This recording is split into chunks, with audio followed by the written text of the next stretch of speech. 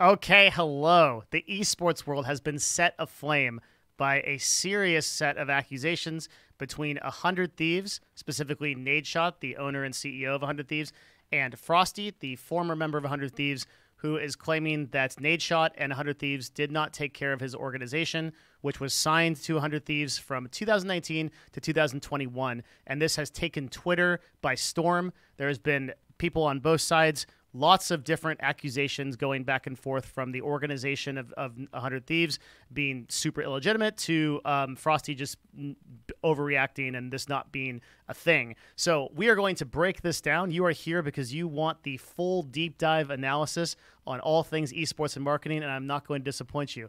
I'm Devin Nash. I was formerly the CEO of CounterLogic Gaming before we sold to Madison Square Garden, and I now run an agency called Novo where we connect influencers and brands together to do cool stuff on the internet. So I love issues like this, and I'm going to break this down in full for you. And I think to do that first, we're going to jump into it, and we're going to do that by looking at what started this, and then we're going to look at a timeline. So you can see this set of tweets from this is posted by Jake Lucky, the esports news extraordinaire, and we're going to bust out our old tool here, the good old notepad, and we're going to establish a couple of things real quick for people who have no idea what's going on. So what's the Mob? Well, the Mob is an organization of 4 people that started in the COD community with Nadeshot, like OOG people, and those 4 people are Froste, Classy, Mako, and Avalanche. Pretty simple. 100 Thieves approached them in 2019, and they were signed in 2019 of November, and they were with 100 Thieves until 2021 of December, so 2 years. And essentially, it didn't go well. And Froste, just recently, as of the time of this recording, August 29th, posted this tweet saying that he basically only made $16.50 after taxes. They literally had to skip meals because they couldn't afford to buy food. And that it was a nightmare situation where 100 Thieves barely helped them at all. Took 95% of their revenue. I should note that he later corrected this and said it was 85%. We're going to talk about that. It's super important. And that they basically were stressing about where their next meal was coming from and couldn't really do anything. And just 100 Thieves didn't take care of them. Nadeshot was not happy about this, went live on Twitch for 2.5 hours to respond with 45,000 viewers saying that this was totally wrong. And then Froste came back and streamed to 25,000 viewers right after it saying that was all wrong and reacted to the video. So who's right? What is going on? That is what we're going to break down today. And I have watched basically everything. I watched the entirety of Nadeshot and Froste, as well as like all of the commentary. I think I have a pretty good perspective. And remember, I have been in Nadeshot's position. I sat on top of an org with 105 people, 45 players, and I have good context into what is going on here. So I can also say things that that he may not be able to because he is currently running an org. I am not, and he has a massive PR team that he has to deal with. So you may be surprised by where we end up here. So it's going to be real interesting. I think that if we had to summarize where both of their perspectives are, and you want to like start and understand what their perspectives are without watching like hours and hours of content, I always try to make my videos so that this is like the only video that you need. You can basically summarize it this way. Nadeshot's perspective is everyone has to work in the world, right? The market kind of decides if you succeed or not, and the Mob did not succeed. And we, being Nadeshot and 100 Thieves, gave them the best chance that they could have to succeed. Froste's perspective is that Nadeshot set false expectations and wasn't really a proper mentor and couldn't really give them the proper time or preparation or things that they needed to be successful content creators. So who is right? Well, the way we're going to decide is we're going to look over the main contention points of this this whole disagreement, and then you're going to decide. And I'm going to give you my take all the way through. So contention point number 1 is really the house. Dun, dun, dun, okay? That's what it would happen if I had editing. Like, there'd be a screen that made it sound like that, but I just do these in one take, so... Right, that'll be relevant later when you look at how much these guys got paid as a content budget. The house is $10,000 a month, and the stipulation was you gotta live in LA. Now, I ran my esports team in LA as well. That is where the center of everything is. So the justification Nadeshot says is, hey, we're going to try to make you big. Keep in mind, like, these are all people that have like 100 to 500 viewers at the time. And so Nadeshot says, you want to make it, we're going to sign you 100 Thieves, but you got to get a house within 15 to 20 minutes of my house, the Nadeshot compound. And Frosty's argument is, dude, you can't find a house for less than 10K anywhere. And you can see that here at 230. Oh, house. It's valued at over $10 million, bro. How are we supposed to find a house that's within 10 to 15 minutes of that that's less than 10 grand? It is hard, but several people posted a response to this and found a bunch of different houses in the area. Nadeshot said in his video that, you know, if you're really hungry for it, you would go and get a house that was 2 bedrooms, and then you would stream in the living room. And to which Frosty responded later, this is like an hour 22, and we could find it later if we want. Dude, we're grown-ass men. Do you expect us to sleep together? And so on the house issue, right, the stipulation by Nadeshot is like, hey, like, you chose a $10,000 house. And it ended up like it was a little bit shaky. Basically, 2 100 Thieves employees helped them find a house. They ended up choosing it. Now, I was a little bit confused by this because okay, you're going to hear me go into my esports mode, okay? I think you've got to do everything for players. Like, you can't give them any choices whatsoever. Like, their only job is going to be to create good content and to be players. Like, that's what they do. So you want to, like, take all decisions away. I was surprised when I heard that 100 Thieves was like, yeah, go choose your house, go figure that out. Because that wasn't chosen for them. But regardless, like, they had the help from 100 Thieves. 100 Thieves selected this house. They said, cool, we're going to do the $10,000. And let's get the payment out of the way, because I think that's going to be relevant, like, this entire time.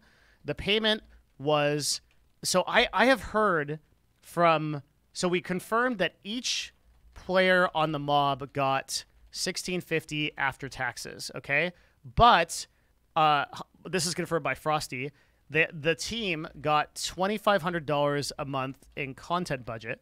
Now, notably, this was not on like a credit card or something. They had to go request this from 100 Thieves when they wanted it. So if they're like, hey, I want, you know, an SM7, they'd have to get that approved. They'd have to buy it with their own money. They'd have to invoice it back. And another strange thing that I can't like really confirm, but this is from Jacob Wolf, who is really reliable, said that they had $2,500 in living stipend as well. So $2,500 each in living stipend, which I assume is rent. And I haven't heard anybody like refute this or anything, so I don't really know what the truth of this is.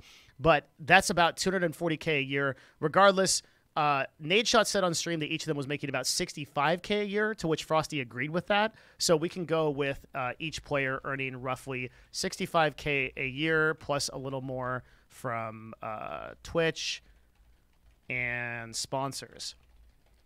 Okay, so that's the real situation around pay, and these are the things that we know that are confirmed. The only thing we don't know is like the $2,500 and like living expenses. So they've got a $10,000 a month house. They got to split that between 4 people. They're each making $1,650 AT, and they are making roughly like $65K a year. So a $10,000 house costs about $120,000 plus like utilities and everything to run, like call it like $130,000. If they're each making $65,000 a year, that's $260,000. So right, you can like you can do that. Like that's doable. Like almost half your money's going into rent, which kind of sucks. Really sucks. But without any other expenditure, like you got to buy food, I guess, and everything like that. Like you can kind of make that happen. It's tight for sure.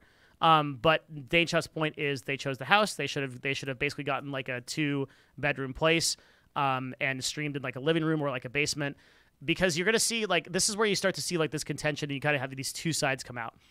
A lot of people that are on Frosty's side are like, man, the 100 Thieves should have done better to take care of these players. Like they should have, you can go look at like some of the Twitter comments, and there's some people that are like, damn, like why didn't like 100 Thieves like put more into the, like Frosty kind of has a point. You're a huge brand name, 100 Thieves. You barely pay your people $60K in LA. The economy's shit. That barely goes anywhere. So there's some people that, most of the people are kind of taking Nadeshot's side on this, at least on this hashtag. But like, there's some people that are coming out and saying like, hey, like that's not enough money. Like you can't live on that. And to which I would respond, I'm more on the side of Nadeshot here than I am on Frosty's side. I think a lot of what you're going to see here is this this sort of infatuation with being on an esports team and like getting that lifestyle. And Nadeshot mentions in his response video how many creators he saw that would get signed and then their content would just drop off the roof, right? They would just stop producing stuff. And we're going to get into the stats a little bit later because I love stats. But safe to say that is more or less what happened here. And certainly, like, if you're not... Now, I wonder what the responsibility that Nadeshot had. Like, because like when you're on an esports team and you own an esports team, you really are hyping these players up a lot. Like, hey, you're gonna join 100 Thieves. This is gonna be a big deal. Like, this is your ticket. And to Frosty's point, like, Frosty was very excited about going out to with the mob to LA, and he thought like this was his chance. So I don't know what the onus was on 100 Thieves to like educate the mob on like the reality of it, because I don't know if the language they use behind closed doors is like, look, you're going to have to grind. Like, this is what we can pay you. You're all streamers who have like 300 concurrent viewers. Like, you're not making money for the org. So we're going to see where you're at in a year. You guys got to cut expenses. Like, we're going to give you the opportunity, but it's all on you. Now, Nadeshot in his video says that he said that. Okay. And Frosty didn't like really refute that. But Nadeshot later says in the video that they basically just did not work hard enough. So let's go check that out real quick. So that's at 107. Okay, you guys saw any like, you know, hire somebody to be head of production. Maybe that gives them a good kick in the ass or a good kick in the right direction. But we just couldn't give them any more resources after all the time that we had been spending trying to get them to see the light. bro, like, I'm gonna keep it a buck. My YouTube videos, when I did upload, would get like maybe 2,000 views. Okay, I wasn't. And we can see here too on like 122, like again this kind of claim, like he just didn't put in the work. Classify. We tried to work with besides him. Classify. When everything happened with the mob, I talked to Classy, like he was working his ass off. What's happening here today? But so Nadeshot basically says here that only Classy really put in the time. And you can, I know that we put our best foot forward, and we did everything we could to help these 4 individuals who But it comes down to putting in the work, right? Provide them a platform. And that might be best explained in this clip right here. Why it is that it panned out the way that it did. But if you really want to go look at stats, and you really want to look at the work that was done while we're bringing these deals in, while we're paying these salaries, and while we're supporting them as much as we can with the employees that we have, the resources that we've created for ourselves, and the platform that we have built along with our community,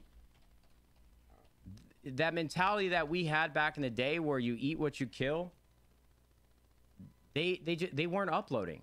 And you know, 6 months into this relationship, a lot of our staff who haven't come from, you know, the world of content and esports and the organizations that I've seen and go and were a part of back in the day, they were frustrated.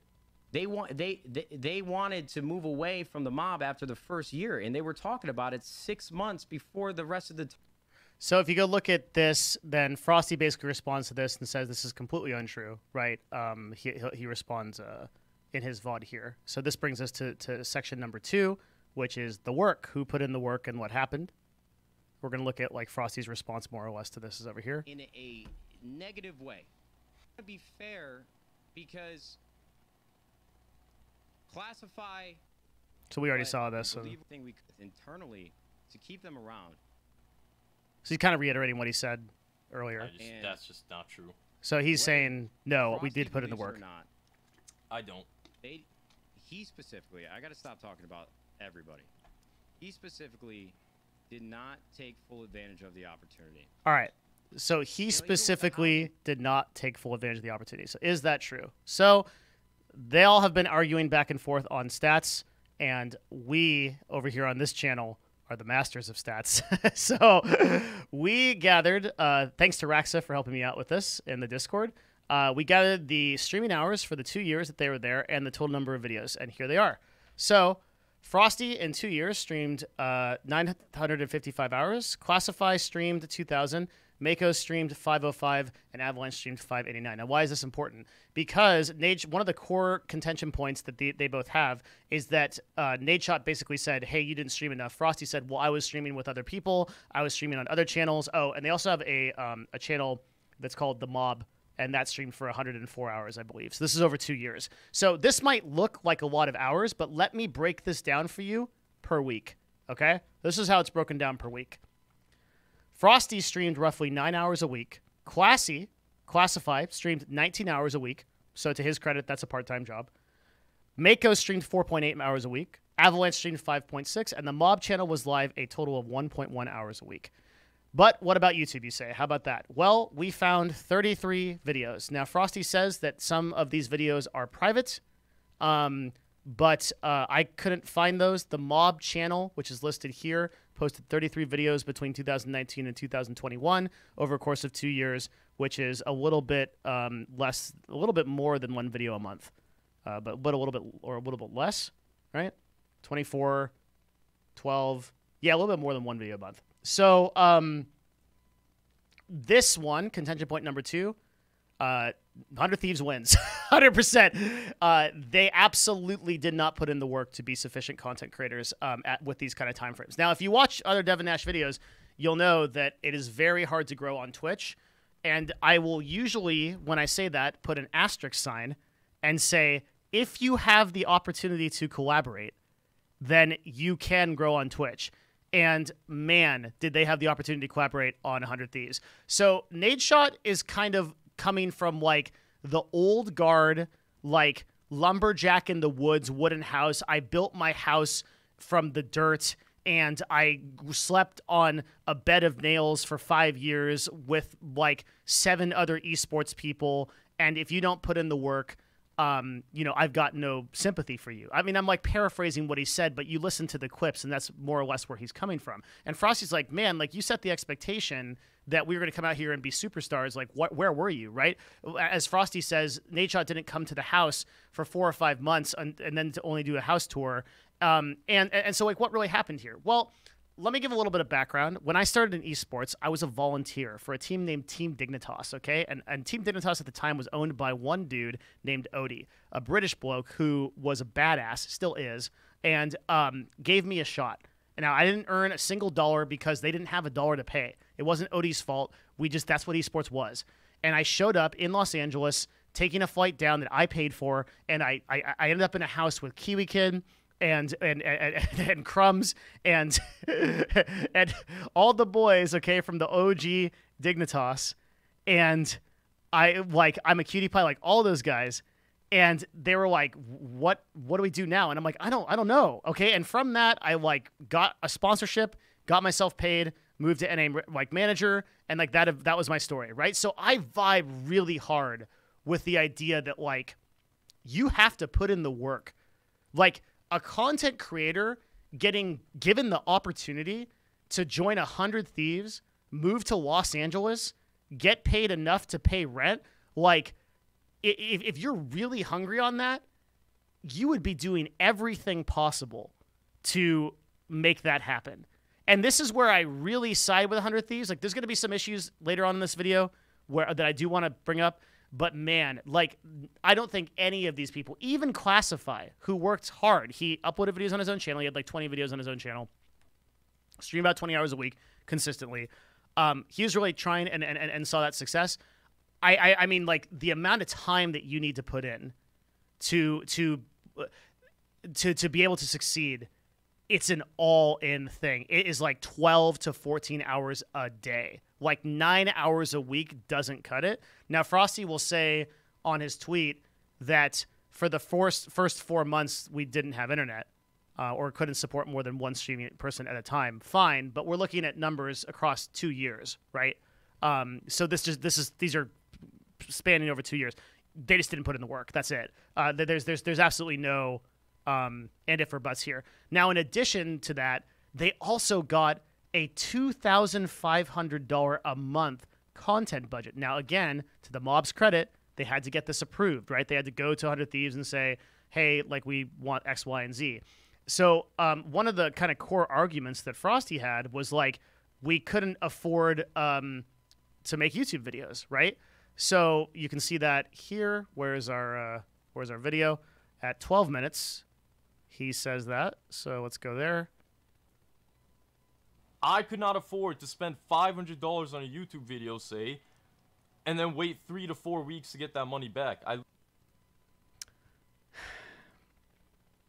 Okay, so take it from a guy that does all of his videos in one take. 50 minutes long. You don't need $250 or $500 to make a YouTube video, okay? It's just not a thing, right? I basically get more views than any of these videos, right? And I do this as like a literal like part-time thing. So this statement was crazy to me. That they're like, okay, well, I can't spend $500 on a YouTube video. Why are you spending $500 on a YouTube video? Just upload highlights or pay an editor like $50 a video or whatever. If you have $2,500 a month is more than I have ever spent on this channel, I think, in 1 month. I don't think I've ever spent in the history of this YouTube channel that launched in 2018 or something. I don't think I've spent $2,500 total. I don't know. I mean, I've paid editors and stuff like that, but maybe like I've gotten close to it. Certainly not like 2 or 3 months. That is a ton of money. So we have to like, there has to be some personal ownership here. And like, if the mob is watching this video, because I think they might, I know that they follow me. The best thing you can get from this point number 2, and don't worry, like keep watching. Like I'm gonna come to your side on some stuff. Like, but the best thing you can do is like really take a step back and be like, okay, I might have blown an opportunity here. I really could have put in the work. And like, look, you might have been set up to believe that Nadeshot was going to be there. Like, he was going to mentor you. He was going to teach you the ropes. He was going to make you into a big YouTuber. Like, and I don't know what the language was behind closed doors. I do know that esports teams have a habit of really encouraging content creators to join them because they like they're talking them up a big game and saying they're going to be huge. So maybe there was some language there. If there is, that's on Nadeshot to some extent. But the expectation was that you have to put in the work, and ultimately the market decides. Nobody is going to be responsible for your success but you. All things considered, 100 Thieves gave a phenomenal opportunity to Frosty and the team to come out to LA and be able to do this. Man, like how many people that are OG esports folk like myself that couldn't even imagine for a 300 viewer stream having the opportunity to go out to Los Angeles. Like a lot of people would have taken that for free. A lot of people would have taken that and just like found a way. Like they would have like gone to a bank and got a loan or whatever. Like that's a lot of money to pay players with no expectation of return. If Jacob Wolf, if the Wolf is right, and that's $240K per year that the team is spending on you, plus like human resources that they admit. I mean, there's no excuse for this kind of time. And, you know, you can go into the timeline and you can kind of see like a lot of people are showing this image, which this is apparently an image of like Frosty's room. And like, I've got to agree that like this doesn't really look like a person's like kind of going hungry. Like this pretty much, I would believe that this picture is right because this pretty much kind of adds up to like the rooms that I saw at Kind of Logic Gaming. There's a lot of drinks here. There's a lot of like McDonald's and a lot of like Chipotle and stuff. But it pretty much adds up, right? Like you got a light and like a streaming setup with like a C910 Logitech. Okay. Like you got to do everything it takes to make it happen. Like having your own room in esports, this is one of the reasons why it sounds so crazy to a lot of the OGs that like Frosty's even complaining. Because like for me, right, when I was at Team Dignitas, we had a house with 5 people in it. I slept on the couch for 3 months, right? Like, and I just didn't have a bed. And actually, I'd never had a bed. I don't think I ever had a bed when I stayed there. Is that right? I had a bed if like somebody was out or something, you know? Sometimes I slept on the floor, like hurt my back. Like a lot of people, like we like dug our way up. So I just think there's like a set of expectations here that is like false, where it's like, okay, like you didn't like help us enough. And like, again, like there's something to be said about like what Nadeshot like could have done a little bit more. This is like the head of like a multi-million-dollar organization with investors and LPs at this point. He has so many projects. He has so many expectations that I think Nadeshot went out of his way to give a real opportunity to these folks, and they definitely didn't capitalize on it. So I'm definitely on Nadeshot's side on this one. Okay, let's talk about the sponsorship one. This one's really interesting. Contention point number 3. So we're just going to get this straight from Nadeshot because there's like an argument between the 85% and the 95%. I got to find the quote here. Here it is. I have an email that the key terms of these deals that we bring to the mob, we would retain 85% of revenue. We did 3 deals for them, and all 2 out of the 3 deals, they took home 65% of the revenue from that deal. Okay, 65% of the revenue from that deal.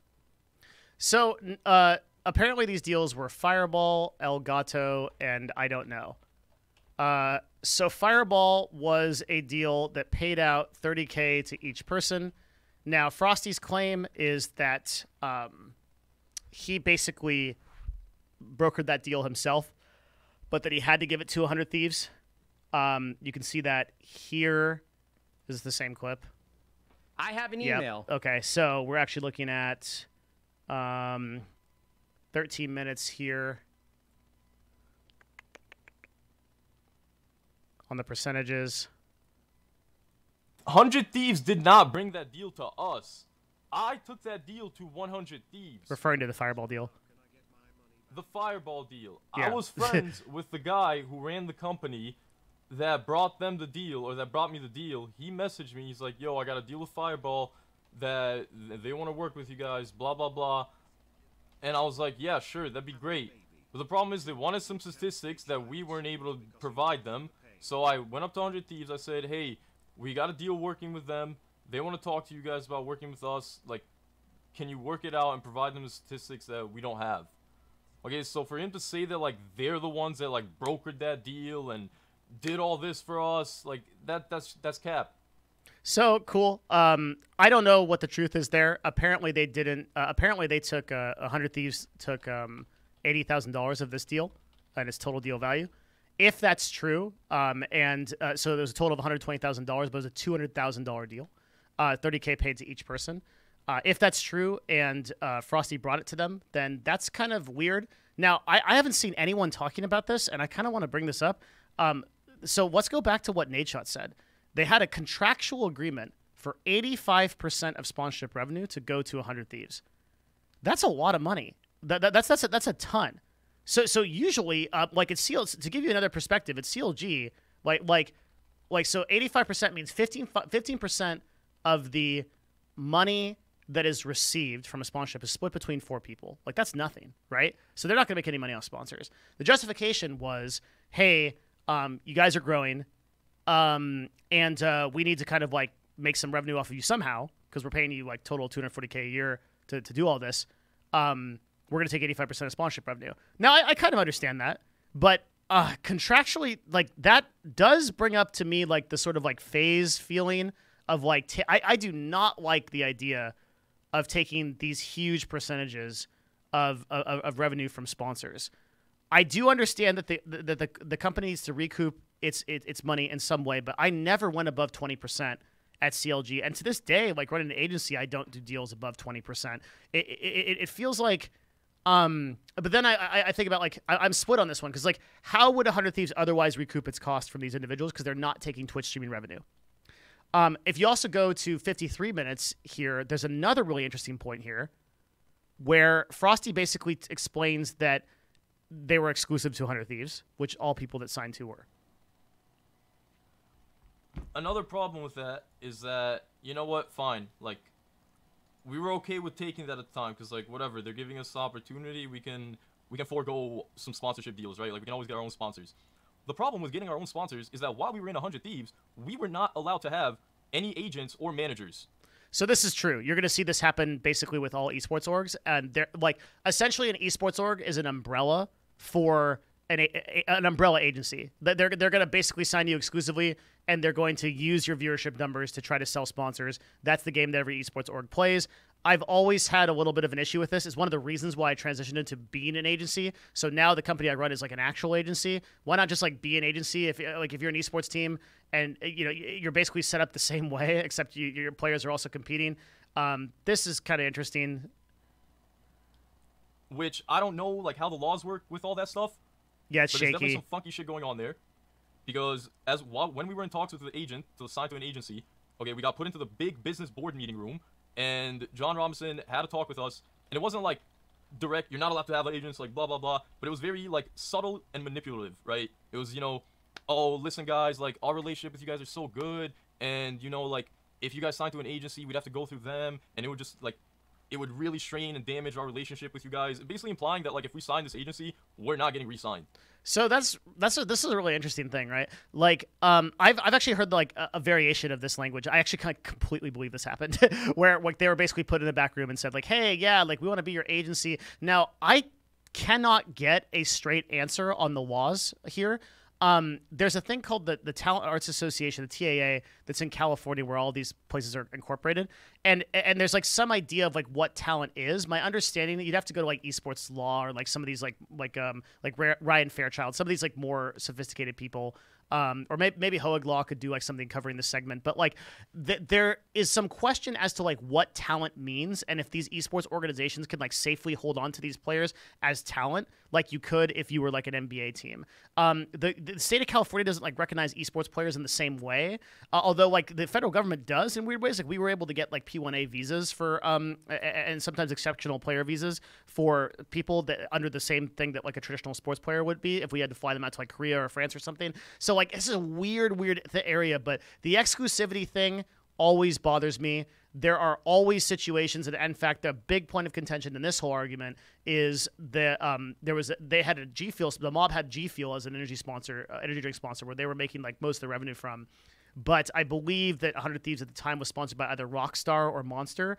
They couldn't make that work because once you join the org, right, you can't have a conflicting sponsor because all of these contracts have what's called lockout clauses, meaning that like if you are sponsored by a certain energy drink, you can't get sponsored by other energy drinks, right? Like that's called a category lockout, where you just you like if I sell one of my talent on the energy drink category for Monster, I can't get them a G Fuel sponsorship. If I sell them a Logitech sponsorship for mice or keyboard, we're not going to be able to get them their mice or keyboard. Like that is locked out for the duration of that contract, meaning that a lot of people that are talent that get absorbed into these organizations like the mob are unable to continue their sponsorships and then have to give 85% of their future sponsorship revenue to 100 Thieves. So the trade-off here really is we're going to pay you. We're going to hope that you get huge. We're going to take a ton of your sponsorship money if you get huge, and we're going to pay ourselves back. That's the business model. I don't know if I agree with it or not. On one hand, I don't like that they're taking such a huge percentage. On the other hand, you got to recoup 240. It's a business, right? You got to recoup 240K. And like Nadeshot seems like he really went out on a limb for these people and kind of knew the ROI wasn't there. You have to keep in mind that Nadeshot at this point in 100 Thieves is accountable to many more people than just himself or his organization or his employees. He has tons of families he's supporting. He's got LPs, right, that are investors that are expecting certain returns. So if he is going to make a decision on behalf of 100 Thieves, he's got to get that money back somehow. So he put a bet on the mob and said, look, we're going to make this back in terms of your sponsorship revenue. If you can't do it, then we got to reevaluate that. And year two comes along, and they couldn't do it. So overall, I'm mixed on this one, but I don't see how they could have recouped that money at the end of the day. So I kind of side with 100 Thieves here as well. That's just kind of where I end up, right? And now let's look at like the two perspectives. Number 4, right? We're gonna go back to here, and look at the perspectives on both of these. Okay. So let's start with Frosty's perspective here. And I'll see if I can... I might not be able to... I have so many notes. I might not be able to find exactly where... Nope, just kidding, I did. 134, 57. And we're going to get into like the real reasoning behind this. But before we do... That's right. We are 34 minutes into a Devin Nash video, which means if you are still here, you are one of the few people interested in deep dives and analysis on the new media world. Congratulations. Thank you for being here. Leave a comment and let me know you're still here. I love the people. The last one was so exciting. I went through all of the people. We had a 26-minute secret shout-out. This is the 34-minute secret shout-out for y'all that are still here. Thank you very much. Two things real quick. Number one, if you like videos like this, I can't imagine why you would, but if you do, go to the Patreon, patreon.com/DevinNash. We have over 70 videos there for $5. That's just videos I upload like every week on different topics around business and meta market, the meta and the marketing stuff and things like that. So go there, support it, $5 if you want. Number two, if you're a creator, an influencer, go check out our completely free platform. It's called Novo Nexus, nexus.novo.tv. You'll see a link in the description down below. You can sign up for it for free and get offered brand deals and sponsor deals. You do not need to be exclusive to us. There is no BS. There's no percent bullshit, nothing like that. You just get offered deals, and it's that simple. So go check that out if you're interested, and that's it. Thank you for supporting the videos, and subscribe if you feel like it, okay? We're getting into it, the real reasoning. So here we go. But the barrier of entry is much, much lower than what people actually believe and what is actually true. Content creation is the same way. And that's why I wanted to bring up Optic earlier, because like I said, we weren't making money. A lot of you guys know this about me, and again, I'm not trying to pat myself on the back, but I think it's important. I was going to community college, and I was working full-time, minimum wage. I quit all that, which was probably really irresponsible at the time, but then we moved into Optic House. Me, Big Timer, Merc, Scump, and Hector. We weren't making any money unless we made it for ourselves. We were happy to be a part of Optic, and it gave us an opportunity to be bigger than we were. People that joined FaZe back in the day, they had FaZe in their gamer tag. Kind of like they made it, and now we're gonna go talking about like the OG days and like how hard they worked, right? It just really sucks when I know Frosty knows that I've been on both sides of the fence. I've been in his situation before. Yeah, bro, that's why I'm so pissed off about it, because you knew our here's the situation, crux of the you knew issue. about our situation, and you barely did anything to try to help. All right, so that's kind of like the gist of it, right? Frosty's perspective. False expectations, wasn't really a proper mentor, and didn't give us the time to do anything to help. Is that true? Okay, well, we looked at the stats. We saw that they could have worked a lot harder. We saw that that like the house is like a contentious issue. I'm willing to believe they got pressured into that or whatever, or like maybe it's not entirely their fault. But even so, they had every opportunity with like the amount of money they were given and the opportunity they were given, the proximity they were given to 100 Thieves to really take the initiative and work. And I think, with all due respect to the mob and the people involved, they got caught up in this sort of like esports player lifestyle, which is easy to do. And they kind of came at it from the perspective of like, hey, like we're on 100 Thieves, we can make it. Like this is amazing. We're getting paid. It's everywhere to go but up from here. You know, Jesus take the wheel. And he can't do that. Like now, did Nadeshot set false expectations? Like did 100 Thieves set false expectations? I'm sure there was a lot of hype talk at the beginning about how awesome they were going to be. But you know, to Nadeshot's credit, and this is a person I have to say that I respect a great deal. I think that Nadeshot created an esports team unlike any other. And I've made videos before about how incredible as an organization 100 Thieves is. Many of the people that I've worked with in esports have moved to that organization. So I'm a fan of what 100 Thieves has done. I think it's well within Nadeshot's like purview to probably at some point have said like, hey, this is like we're gonna have to really put in the work. But I don't know. Here's where I'm gonna have to have like a couple hot takes. Like from Nadeshot's perspective, like you know, he dug himself out of a middle class family to become a multimillionaire, to have partnerships with the top people in the music industry, to get LPs to give hundreds of millions of dollars to his organization, to build a compound in Los Angeles, and to build an apparel line and a content team that is second to none in 2022 in 100 Thieves. This dude put in the time. He has an expectation from as most successful people do, he has an expectation from every single person needs to do the same thing. And the market ultimately decides if you succeed or fail. By which I mean that like the audience is going to decide if my videos are good and people want to watch them, they'll watch them. If they don't, they don't. Nobody can come in here and give me that opportunity. Basically, everything that you have to do in your life is going to be on your own. And anything else you get, you've got to be grateful for and you've got to be lucky for. Unfortunately, I think there's this mentality in esports that with some players, and I don't want to speak for everybody on the mob because I don't know any of these people, right? So I'm just speaking in general across esports. There's a mentality that you can make it big as a content creator on a team or as a streamer, and I just want to put in perspective. You watch any of my other videos about Twitch, about YouTube, about what it takes to be a content creator, right? I go so into depth about what it takes. And so few people, right? Like 5,000 people total out of the 2.6 million people that click the start streaming button. 5,000 will make minimum wage. It's nothing. If you get an opportunity like going to 100 Thieves to create content, that is a once-in-a-lifetime thing. You need to be working 80 hours a week if you want it. And now there's going to be some people that are like, well, like they should have taken, this is a multi-million-dollar corporation. They have all this money. They have all these resources. Why couldn't they help these folks get off their feet and get by? I think they tried. I think $2,500 a month is a super generous content budget. And one of the things you also have to realize, there's a great book by Amanda Palmer that's called The Art of Asking.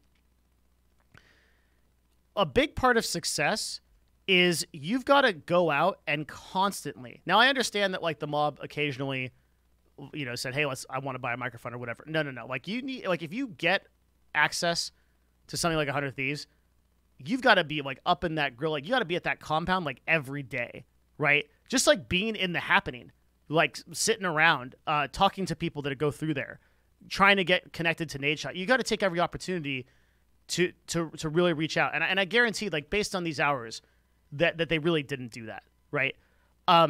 It's tough to say because to require that level of initiative from like a 20-year-old kid is sort of unrealistic, but that is why this is so rare. The success stories that you hear are the people that put 100 hours a month, 200 hours a month, 250 hours a month, like in Hassan Abi or Amrant's case, just like right over here. I'm filming this video at 2:45 in the morning because I put in the work, right? This is after Novo. Here's Amaranth sitting here doing ASMR. Here's S-Fan, right? Here's Asmongold on his alternate account. Here's XQC playing slots, right? All these guys have been active for like 12 hours today. 12 hours every day. 7 hours, 7 days a week, 12 hours every day. That's what it takes. You may not like it, right? Like you may say, well, like like it sucks. Yeah, but that's how the world is built. The world is built. Everybody has to put in the time to work hard. There is literally no free lunch. And this was kind of a free lunch, right? I take issue with the specific terminology of like, we had to skip meals. And it's like, I feel bad because I know there's going to be a large amount of people that like super demonize 100 Thieves, and they're like, oh, like this corporation, this big corporation, like could have done so much more. But the corporation, this is not going to hit with many people, so just give it a chance, okay? A corporation is not, we always think of like the corporation, like Twitch or YouTube or whatever. Corporations are comprised of people that work at a company, that get paid by that company, whose livelihood is dependent on that company, who support family, dogs, cats, girlfriends, boyfriends, husbands, wives, friends. All like a corporation isn't just like a floating entity that is just like soulless. It's like 100 Thieves is like a group of people. Like a lot of people just got laid off from 100 Thieves because times are getting tough in esports. We made a video about that a little while back. It's hard, right? So like you have to make, as a CEO of one of these organizations, of any organization, you have to make tough decisions when somebody isn't producing the ROI, return on investment, that they ought be. At the very least, each one of your employees should be making back what they cost the company. So if someone is costing you more than your to keep them on, than what they're adding value to, like generally an employee should be making like 3 to 5x their value in a company. If they're like in the case of the mob, for 2 years, they were costing 100 Thieves more than they were giving the company. That's not sustainable. And that filters down to all of those people that are trying to make this thing happen, right? To make this corporation happen. And you can't do that. Like you can't keep running a business that way.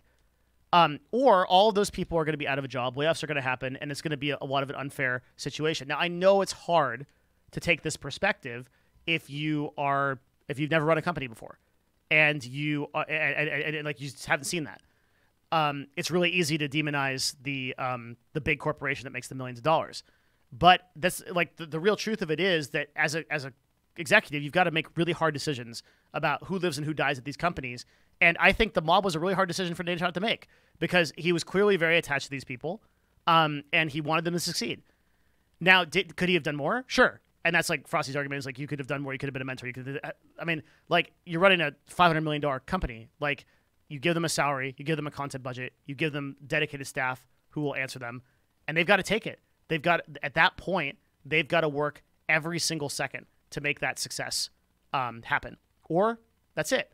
So my hope is that like nobody is that watches this is too offended, and kind of comes back and says, okay, like all of these people here's kind of the silver lining here. Everybody in the mob is like what, not even 25. I don't even know how old they are. I'm guessing. I mean, you've got so long to like you have so much time. You can step back from this and just be like, all right, like I didn't make this happen this time. I'm gonna put in, I don't know, 1,000 hours of broadcasting plus YouTube videos this time around, and I'm going to become a successful content creator. If you really want this, right, then you put in the time and you earn it. But as we saw in the stats, even if you combined every channel, because I accounted for that over a 2-year period, even if you account for the internet that you didn't have, like even if like you just didn't put in the time, which is okay. It's really hard. They always say that youth is wasted on the young, right? It's really hard to work. I get it, right? I played video games when I was that age endlessly. I played EverQuest 1 for ever. I mean, like literally like 80, 90 hours a week. And I got like a C average in school. And like it was only like 27 where I was like, I got to do something and step it up. And I really decided to work. But after I made that decision, then I really went forward and I did it. I made it happen. And now I'm here. And great. I sacrificed a ton for that. And every single person that like vibes with Nadeshot is doing that because they've also either sacrificed, especially the OGs in esports, nothing is going to come to you for free. And it frustrates us as executives and as OG people who built the foundations of esports to look at players who are getting paid like $60K, not returning the ROI for the company. I look at players that are making $2 to $3 million a year on the LCS teams that will never make that ROI back for the company. And eventually they'll get their comeuppance too, as I have made in previous videos. But what you take away from this is I did have an opportunity. I probably learned a lot by going out there, being on my own, and doing some scary stuff. I took an L. I failed a little bit. Okay, I'll build it back up. I'll come back strong, and I'll work even harder. That's what I hope everybody in the mob learns from this situation. And from people that are watching this and have looked at this full analysis and kind of like thought about it, where I hope you end up is give 100 Thieves like the credit that they're due. They are, in my opinion, the number one esports organization in 2022. And they've worked very hard to get to where they are.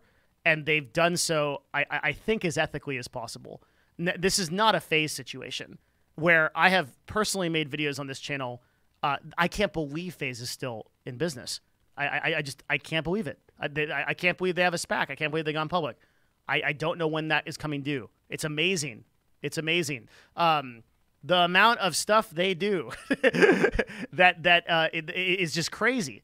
Like there are so many esports orgs that do not run their business ethically that it frustrates me to look at 100 Thieves that has tried every step of the way to really be an ethical organization and take care of its players and staff, to kind of like come out of the gate getting flamed for this. I think they've really worked hard. I think like they've put in the time. I know a lot of people over there, and I think I'm confident in saying that. So I hope everybody takes that away from this, and we can move forward from this with a better understanding of like how esports works. Going forward in esports, it's going to get worse before it gets better. So, like, as of the time of this recording, we are just on the cliff's edge of a recession, and a lot more of these player salaries are not going to make sense. And it's not just going to be content creators. It's going to be people that are playing in leagues. Okay, it's going to happen first with like OWL and with CDL, where it doesn't make any sense to have a team, and then it's going to hit CS:GO, and then it's going to hit the LCS, and then it's going to like that explosion is going to hit like FGC and like other places, right? But the ROI is eventually going to have to be there. You have to make the money that you spend back for the company. It's just how it works. Otherwise, the company can't run. So we're going to see more of that. It's not the last video on something like this. But hopefully everybody has a better understanding of esports as a result of this. If you do, leave a comment in the section down below. Thanks for coming out for my video, and we'll see you again next time. Bye.